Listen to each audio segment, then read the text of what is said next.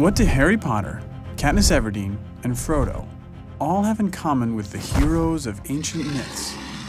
What if I told you they are all variants of the same hero? Do you believe that? Joseph Campbell did.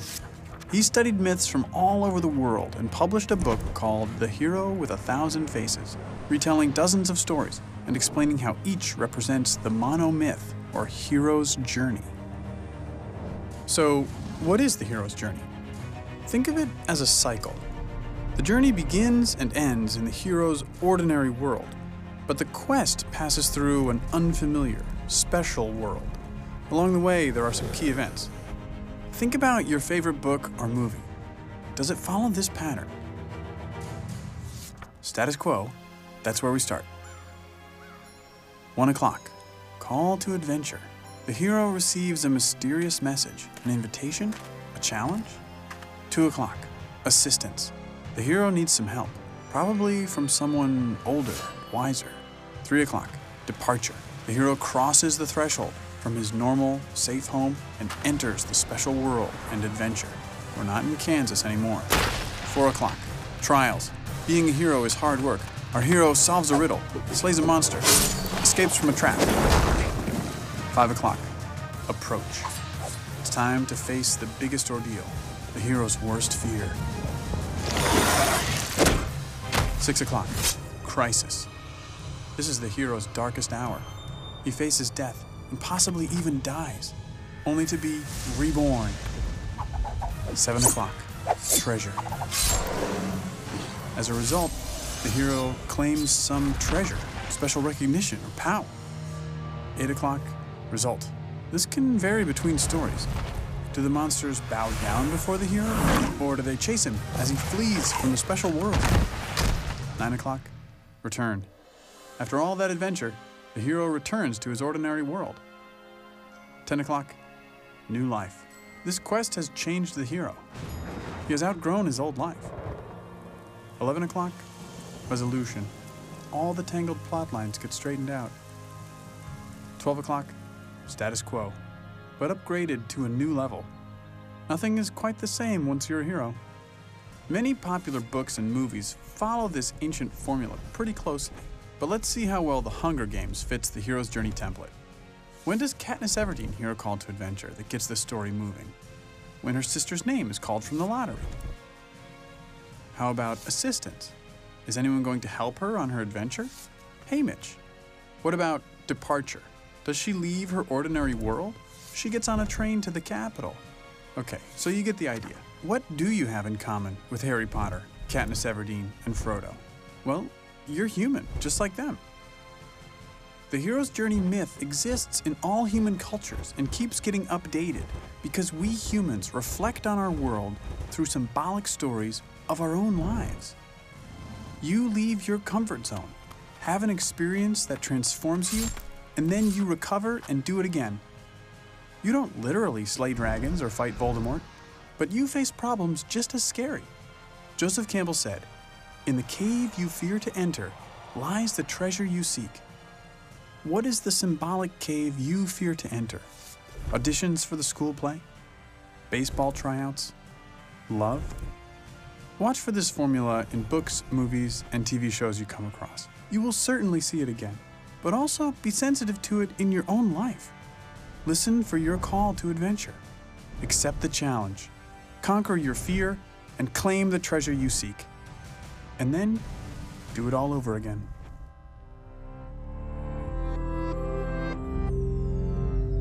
What's your favorite story? Harry Potter. Okay, all right. Well, let's go with Harry Potter. You got one back there. Star Wars, okay. Well, yeah, Star Wars, Harry Potter. How about blue shirt? Tinkerbell. Great example, too, yeah. All right, so we'll go with Harry Potter because I think everyone knows it. So who's the hero of that story? Harry. Yeah. And does the story start with Harry in kind of an equilibrium, in a comfortable place, right? Just like this. Oh, sorry, I got the clicker. And then something happens to disrupt his... Uh-oh. Trying to get to the... What am I doing wrong? That's what I wanted, thank you. And then does he depart into some new special world? Yeah, right? Hagrid shows up and they get on a motorcycle and go to Hogwarts. And then he has, trials, and then in whichever book it is, right, there's some sort of crisis, some sort of, moment where everything pivots and everything hangs in the balance, and then, spoiler alert, pretty much Harry wins each time. And then, back to the ordinary world. And actually, Harry Potter is a great example of this formula, because for the first, 5 or 6 books, he always ends up back at the Dursleys' house for summer, right, for summer holiday. And so you get that return to equilibrium. But this pattern works in so many, ancient myths and, modern stories and movies. It pretty much works every time. And as a test of this claim, this is not planned, we have not rehearsed this, but these are 2 books written by Ben Langdon, who will be speaking later today. Oh, and Eliza as well, great. So let's talk about one of these books. Which book should we talk about? Eliza, as co-author, which book should we talk about? Miranda Contract. All right, so who's the hero? Let's do Charlie Conti. That works better. So, So the Adventures of Charlie Conti starts off with a 13-year-old girl. right, and then does something happen to disrupt her life? Yep, she goes to high school, meets new people. Her dad then shrinks himself to about that size. Okay, that sounds interesting. And does she, eventually have to face her greatest fear and overcome it? Yep, so she's got trials along the way, like high school cliques and things like that. But yeah, then a big bad evil turns up in town, and yep, she does have to overcome it. Okay, great. So with some assistance there. No spoilers, but at the end, does she come back, smarter, stronger, and looking to help her community? Okay. Great. All right, so, there are exceptions to this rule, but they all play off of the same formula. They may rearrange the order a little bit or bend it, but, pretty much we're working with the same. And it seems artificial, right? It seems like this scientific thing, but really it's second nature to us. Bob Harris yesterday was talking about how we perceive reality in this way. We absorb these facts, and our brains are subconsciously constantly trying to organize these facts into a narrative, right? A storyline, and then kind of fortify that along the way. So, as an English teacher and as a writer, I'm fascinated by this plot structure, but what interests me even more is, the question, does this happen in our real lives? Like, does this, cycle occur in real life? Any thoughts on that? Yeah, okay, I think we saw some great examples yesterday. So this is where the quiz comes in. So if you were here yesterday and you remember any of these stories, I want you to just kind of briefly bring them back to everyone's memory. Who can help me out here? Help me out. Throw me a line. Just pick one of these. Yeah, you got one. Which one can you tell us about? Mark Ellis had to overcome, after his football career finished, had to face the challenges of getting over drug addictions and things like that, and then has come out on the other side and is now helping other people with his foundation. Yeah, a great example. Yeah, super example. Beating the odds with cancer twice, but also having to lose something on the way, right? A few feet of intestines, but gaining this power to help other people, And Sean, not the hero of the story, but the assistant, the mentor, right? Helping Aboriginal men who have been in contact with the justice system to accept a call to adventure, to discover their cultural identity, and to use that to transform them and become better men in their communities. So, this storytelling, this formula has so much power in our real lives, not just in our imagination. And if I have enough time, I do. I'm going to tell you a story about my life, actually how this video came to be. So my wife and I have 2 kids, our daughter Alex and our son Logan. And when he was in grade 5, about 10 years old, he wanted to quit school and become a professional skateboarder, right? 10 years old. So the reason was, he hated school. He's got dyslexia, like 10% of the population, which means that, your brain is wired in such a way that reading and writing, takes longer, and it takes a lot of effort. So for him, since 2nd grade, he'd seen his classmates and his friends, learning to read and write so effortlessly, just all around him, just, buzzing through paragraphs. And he came home and he's telling us, I'm the stupidest kid in school. And he believed that. So, this is a real struggle. What do we do about this? And we kept trying to, specialists and help and so on. But it all came to a point one day when, all the kids had to pick a state in the United States to study. And he picked North Dakota. So we had this long-term project with the deadlines on the calendar, on the refrigerator. And then the weekend before it was all due on Monday, we're finishing up dinner Saturday night, and I say, okay, take out your poster board, and let's finish it, And he looks away, I forgot it at school. It's stupid anyway. I'd learned so much more by just going to North Dakota.